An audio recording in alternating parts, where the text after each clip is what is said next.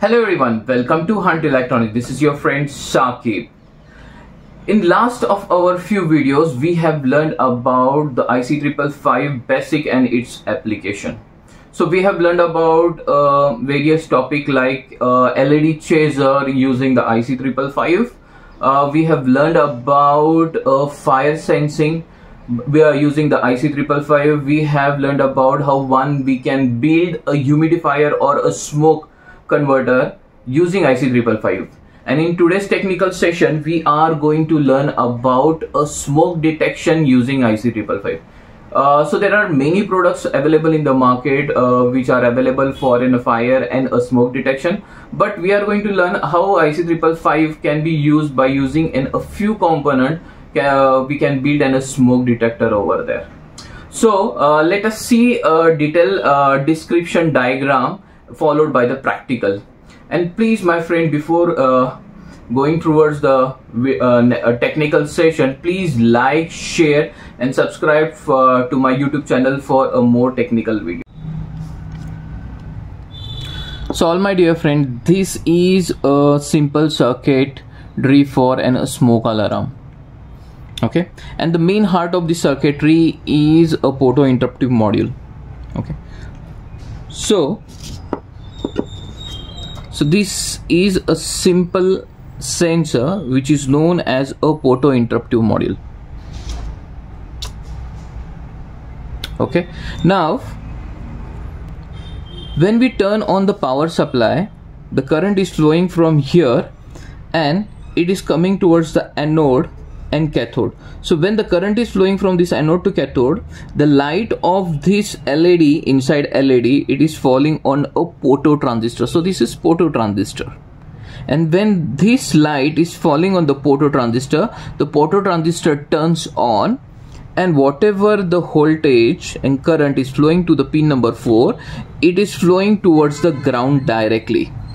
So when this transistor is turned on, whatever the voltage and current, it is flowing towards the ground over here. So the voltage at the pin number 4 is 0, which is nothing but a reset pin of the IC 555. Hence the output of this IC 555 is also 0.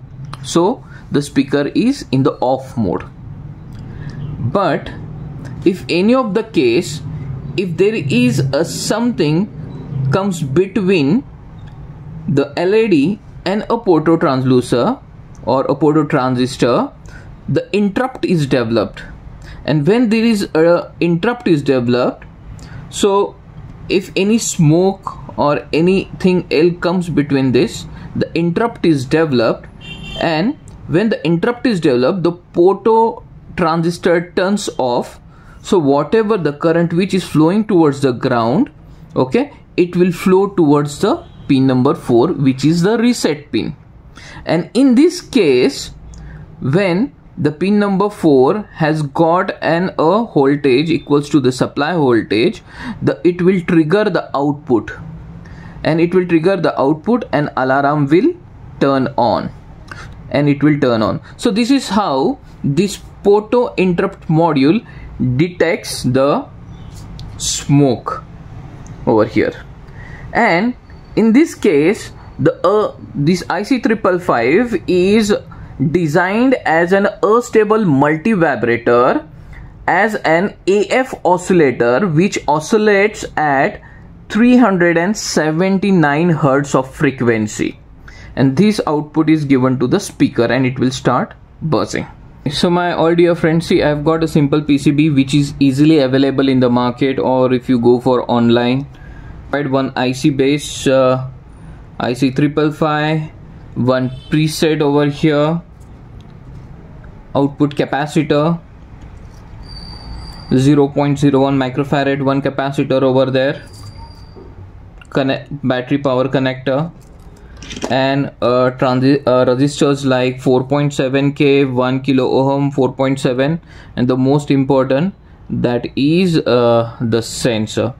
So let us start soldering the circuitry, and let us check the output.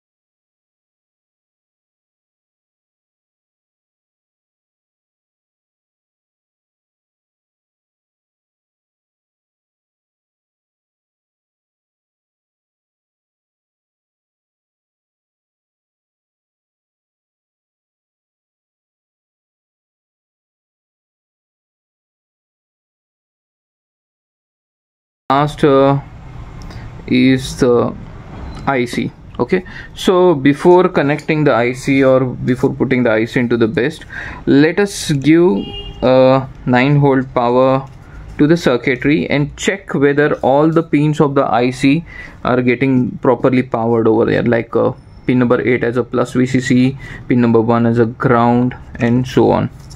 Okay, so I've got a battery of 9 volt, so this circuitry operates at 9 to 12 volt over here. So I'll be connecting this over here. Yes,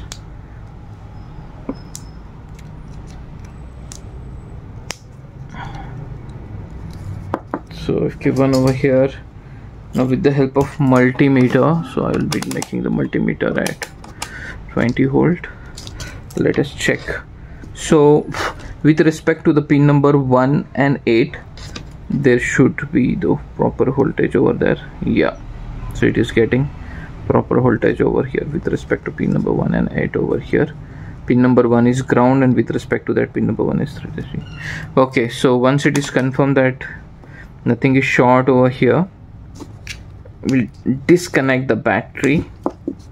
Now we'll place timer IC 555. So this circuit. Okay friend, now already we have powered this circuitry. Now you can see here it is a LED over here, and here it is a phototransistor over here. Okay, so when we are going to put an interrupt between this, okay, it will turn on the alarm. So you can take a piece of a paper over here, and you can see here, you can hear that sound over here.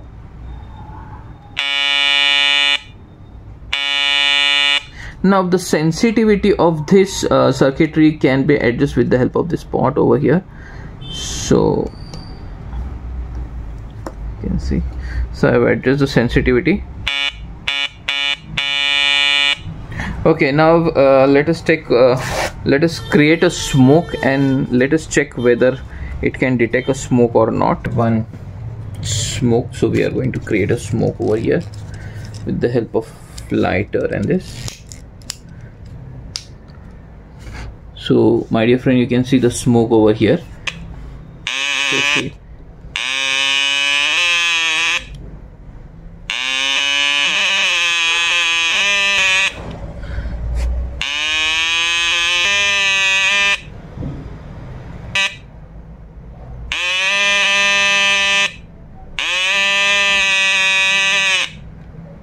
So my dear friend, you can see how sensitive it is.